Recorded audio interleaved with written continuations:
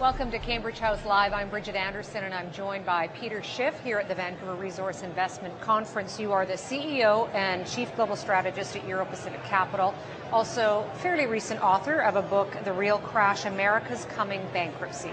Nice to have you here. Thanks for having me on. And let's start off with your book about America's coming bankruptcy. Give me your overview of where you think the American economy is.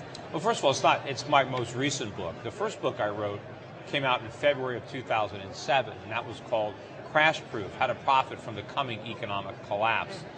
The reason this book is titled The Real Crash is because the economic collapse that I wrote about in my '07 book hasn't happened yet. In that book, I did write about the housing bubble and why I believed it was going to burst, or why I believed there was a bubble. You were right on the leading edge of that. And I wrote about the ensuing financial crisis that would result from the bursting of the housing bubble. And so I did forecast the Great Recession that began in 2007. But more important than that was what I believed would come next. And that hasn't happened yet. That's the real crash. Because what really was worrying me was I was afraid the government would respond to the financial crisis by doing more of the same policies that caused it, which is more deficit spending, more cheap money, more central banking and central planning. And as a result, I think the U.S. economy is now poised for a much bigger collapse. I think that what's coming is a sovereign debt crisis and a currency crisis that will make the financial crisis of '08 look like the proverbial Sunday school picnic. I think that it's going to be much worse than what Europe has been going through. And do you think that investors and Americans are prepared for that? No, not at all. So how do you tell them that? How do you prepare people for that? Well, in many cases, the tendency is to shoot the messenger. So a lot of people, don't want to hear it. But I think I've been able to get some credibility with a minority of the public. We have a lot of clients of my brokerage firm that are investing with me, and we're trying to help people at least protect their savings. I think the biggest threat is to the value of the dollar. And so a lot of Americans who depend on the dollar, depend on its value for their standard of living, people who are retired or people who have accumulated a lot of financial wealth, they need to take action quickly to divest themselves. So we recommend that clients own gold and silver. We help them invest abroad, including up here in Canada. We buy foreign stocks, foreign currencies. We look for ways to diversify globally to reduce the reliance on the U.S. dollar. So you were at the leading edge of seeing what was happening in the real estate market and subprime. So, and now you're calling for this situation, the basic collapse of the currency and a meltdown in the economy. What do you see that maybe others don't see, or how do you read that? I don't know. I haven't bought into all the Keynesian nonsense. So I think I think a little bit more clearly. It's not that I'm smarter than everybody else. You're looking for different things. Well, my judgment isn't so clouded by a lot of that dogma, and so I think my head's on straight, and I think I can think logically about things. I mean, if you go back to the housing bubble, and so many people just got caught up in the idea that housing prices always rose, that they never bothered to figure what might happen if they fell. But to me, it seemed obvious that housing prices would fall eventually. And since I understood that, then I can connect the dots to see what was going to happen. But if you were operating under the premise that real estate prices could never fall, if you drank so much of that Kool-Aid, then it didn't matter. How much data you got, you still couldn't figure out what was going to happen. And I think people still have this view of the U.S. as this, supremacy of our economy, of the almighty dollar.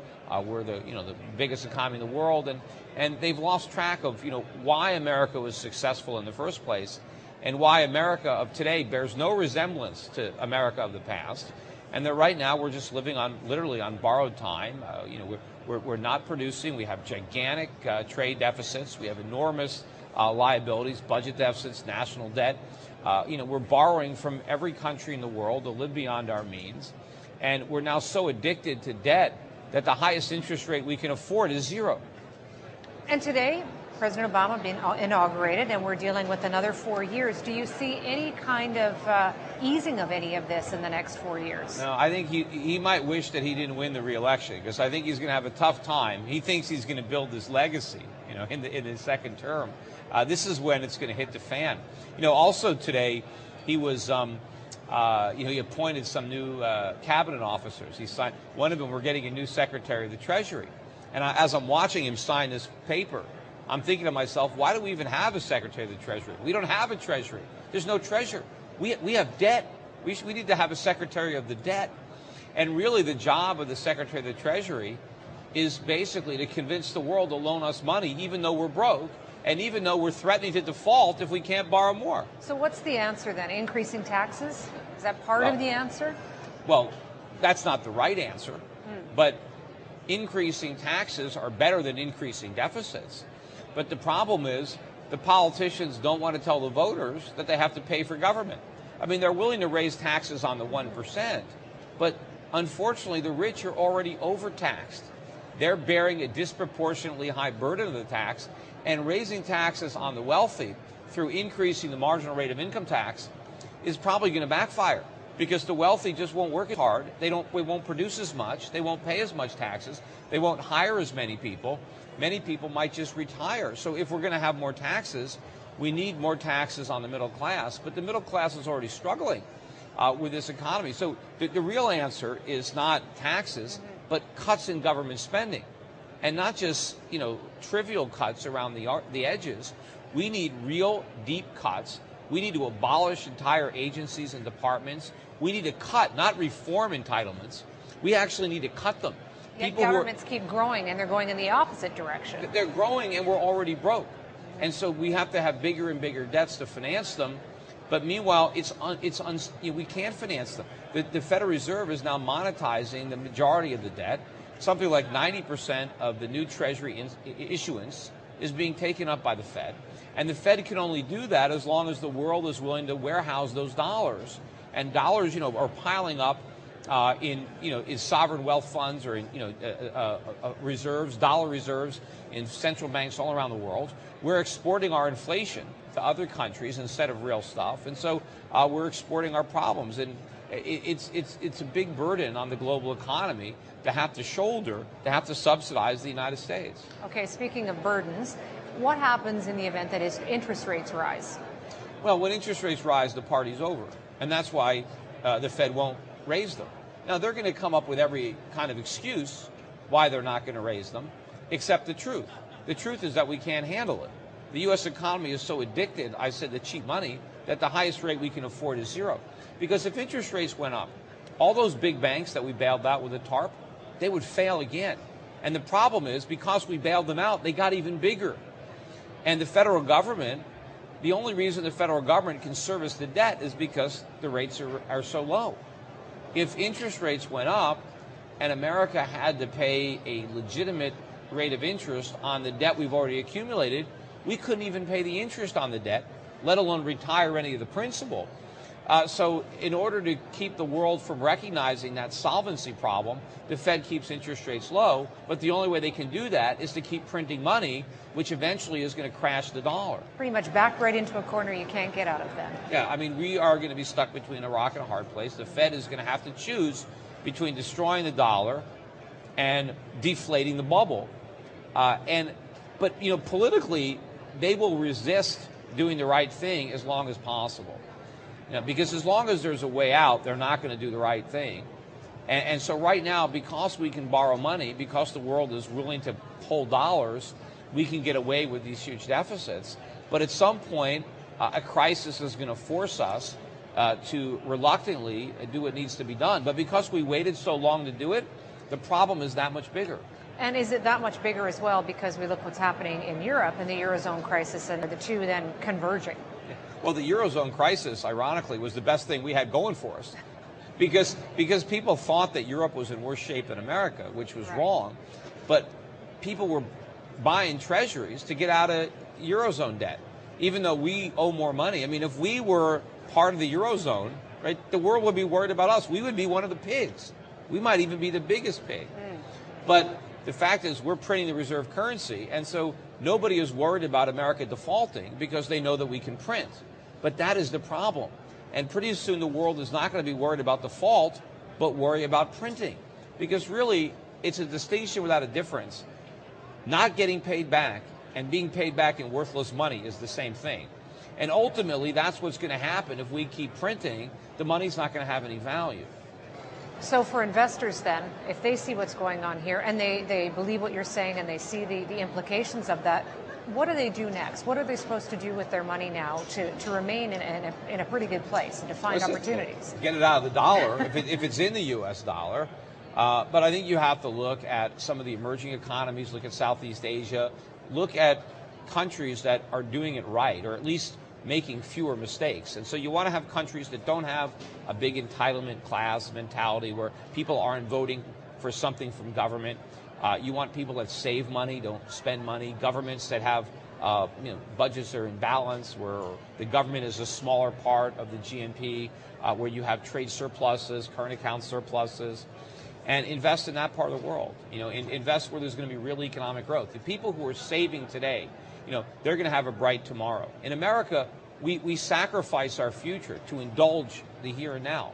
But we are setting ourselves up for a huge fall. And the political ramifications are very ominous for the United States, because the impetus in Washington is to continue to do the wrong thing and continue to blame capitalism for failures of socialism. And every time government interferes in the economy and it creates a problem, they always blame it on capitalism, even though capitalism would have prevented the problem. And so every time there's a crisis, we get more government. Well, we're staring at the biggest crisis yet. And it is a very frightening proposition about how much government we theoretically could end up with in America, which will be very destructive. So some people are seeing this and then they're putting their money into gold because it's a safe bet. And in fact, you were the one who saw gold going to 5,000. Do you still see that? Yeah, well, I've been saying that since it was under 300. So you still believe that? Yeah, and it might actually go a lot higher than that. Because we're still, pursuing these inflationary policies, and eventually, who knows? I mean, there might not be a number large enough to describe what the price is going to be, at least in terms of U.S. dollars. It might not go that high. It won't in Canadian dollars or some other currency. Canadian dollars? As good as American dollars right now, or they're at par anyway. So, in what time frame are you talking about? Do you see 5,000 or do you see 3,000 even? I don't know. It should, as far as I'm concerned, it should probably already be at 2,500 or 3,000, maybe higher. Not only based on how much inflation has already been created, but based on how much inflation is going to be created. The gold market should be looking forward and recognizing this. I mean, they are going to be printing so much money, not just in America, but all around the world. And, it's easy to print money. It's not that easy to mine gold. I mean, first of all, you got to find it. And the cost of mining has gone up dramatically. Well, and some of the jurisdictions aren't very stable either. No. I mean, a lot of the areas where gold is are very unstable. I mean, look at South Africa, which used to be the world's largest gold producer. Look at political reasons. Now China is the biggest gold producer. But how much of that gold is ever going to make it out of China? None of it. China doesn't even export. They import gold. Well, even though they're the world's biggest producer. I want to ask you a little bit about China because, a year or so ago, there was some concern about some of the numbers coming out of China. Were they real? What's really happening? Growth has slowed a bit. Is there a flag for you about it when you look at China? What's going on there? I don't look at government numbers. I think governments lie. I mean, pretty much all around. But I mean, what doesn't lie are the facts. And I can go into stores and I can look at all this merchandise that was made in China. So there's real economic activity going on there. Just go to China. Just look around. You can see what's happening in the country. And if you've been there, in the past, you can see the changes. You can see cities coming up. You see how the people dress. You look at the restaurants. You can see the vibe in the cities. So there's real economic growth. Living standards are rising in China. Whereas in America, they talk about all of our economic growth and all of our productivity. Meanwhile, our trade deficit gets bigger and bigger and bigger. We keep going deeper into debt. How can we be productive if we're getting poorer? At least China is getting richer. Look at the net foreign exchange reserves. The Chinese have over $3 trillion. They earned all those reserves. Their economy was productive enough that they produced those surpluses. America's economy is a basket case. We're hemorrhaging red ink. So I don't care what the government says. Just look at reality. Look at the output of the countries. Which country is operating in the black and which country is operating in the red? Do you think, Peter, that perception is starting to change, that because of people like you and opinions like yours, that people are starting to take a different look at the U.S. economy, the U.S. administration, and asking some questions? Some people are. I mean, certainly in the minority. I think the majority of the investors, or certainly the institutional class of investors, people that are paid a lot of money to manage other people's money, are still clueless.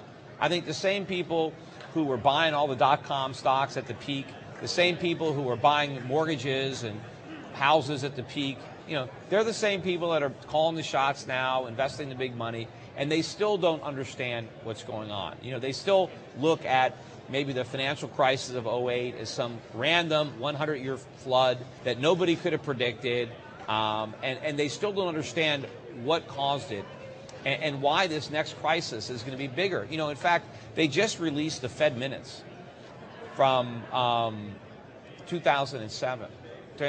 And none of these guys saw this crisis coming, even though the recession had already started, even though the housing bubble had already burst.